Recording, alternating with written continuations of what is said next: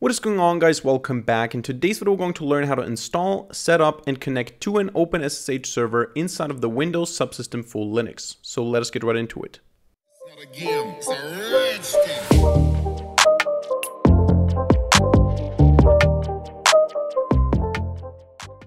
Alright, so for this video, I'm going to assume that you already have the Windows Subsystem for Linux installed and configured, so we're not going to cover the installation process of the system in and of itself. We're going to focus on the SSH server, the installation, the configuration, and the connection in today's video.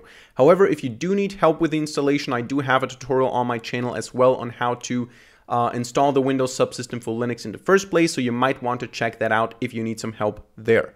Besides that, it might be important to mention that I'm working on the version 2 here, so on the WSL version 2. I'm not sure if it's going to make a difference. I'm not sure if the process is not exactly the same for Windows Subsystem for Linux version 1. However, if you encounter some difficulties and you don't know why because you did everything the same way and it happens that you're using version 1, maybe you should switch to version 2 to make this tutorial work, or you have to watch another tutorial that is compatible with version 1. So having said that, we're going to start by opening up the Windows Subsystem for Linux terminal. So I'm going to use it inside of Windows Terminal, and I'm going to open up my Ubuntu command line here. And the first thing we want to do is we want to install the OpenSSH server. So we're going to say sudo apt install OpenSSH-server. We're going to enter our root password. And in my case, this is already installed, so it doesn't install anything new here.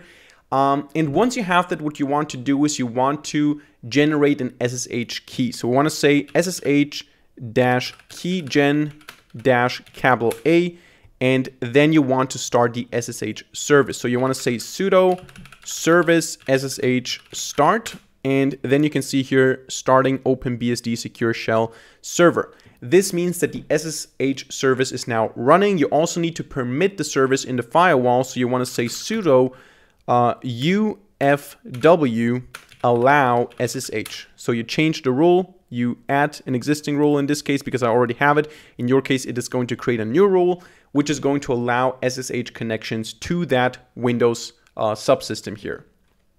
What you need to do now on Windows, what we're going to do here in this video is we're going to connect from the Windows system to the SSH server locally. So we're going to use the Windows system, the base system that I'm recording on right now, to connect to the Windows Subsystem for Linux, but this also works if you're connecting from a different computer, whatever you're doing from another computer in the LAN.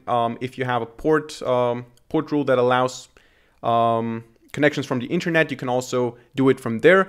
But on the system that is connecting to the SSH server, you need to do the following things. You need to open up a command line. In this case, I'm going to just open the simple CMD command line here. I'm going to say here as well, SSH-keygen-TRSA. So this is going to generate a public-private RSA key pair.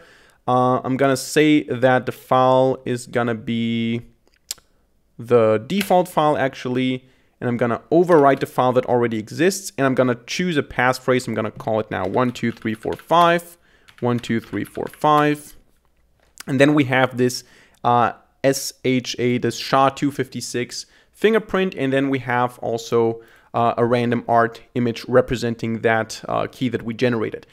However, what we need to do now is we need to navigate to the directory that we see up here. So in my case, the user directory of my user, and then to the .ssh directory. And here we have a file called id_rsa.pub.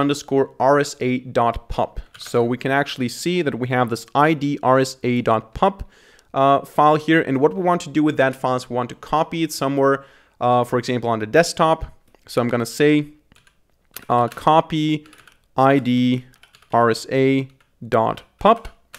I'm going to copy this to users Flory desktop like this.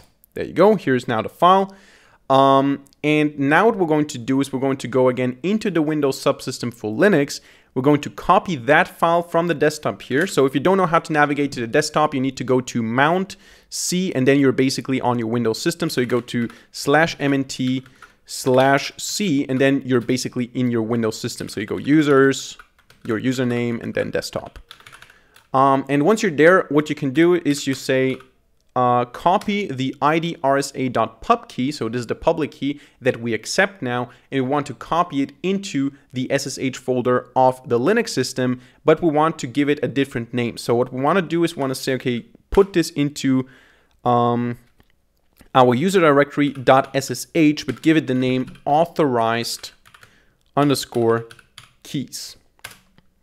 So now if we go to .ssh, in here you have this authorized keys file, and this is the key that we have now inside of that file. This is the accepted SSH key. So if we connect from this system now to the SSH server on the Windows Subsystem for Linux, it's going to be accepted because it accepts this key here, this generated key.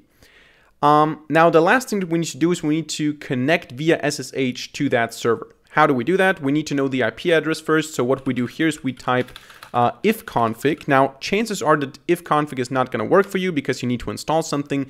If you don't, if ifconfig doesn't work out of the box, what you need to do is you need to say sudo apt install net-tools, and this is going to then allow you to use ifconfig. And with ifconfig, you can see that on the Ethernet connection, I have the IP address 172.25.78.63. This is your local IP address, so you can copy it, and then you can go into Windows and say SSH neural 9 at this IP address.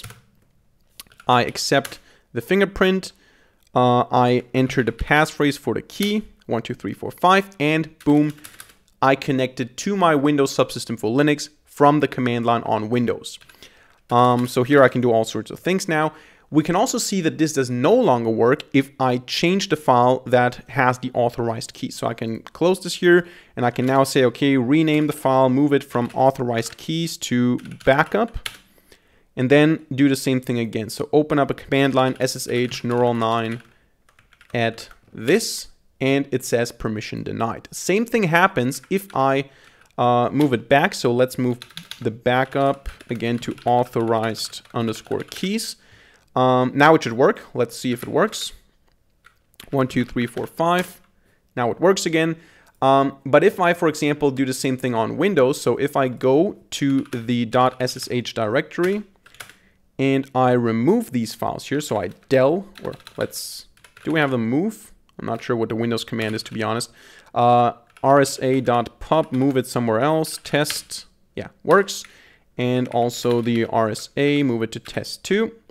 Now I don't have this as my key anymore, so we don't have the public key. And if I'm not mistaken, this should not work now anymore. SSH neural 9 at this. There you go, permission denied because we don't have the respective public key. And of course, also if I generate the new public key, so if I say SSH keygen -t RSA, then of course it won't work either, right? So I can just say enter, no passphrase. There you go, now I have a different key. Still it won't work because this is now a different key. I would have to copy this key again, put it into the authorized keys, and then I would be able to connect. So this is how you set up OpenSSH on the Windows Subsystem for Linux. So that's it for today's video. I hope you enjoyed it and I hope you learned something. If so, let me know by hitting the like button and leaving a comment in the comment section down below. And of course, don't forget to subscribe to this channel and hit the notification bell to not miss a single future video for free. Other than that, thank you much for watching. See you in the next video, and bye.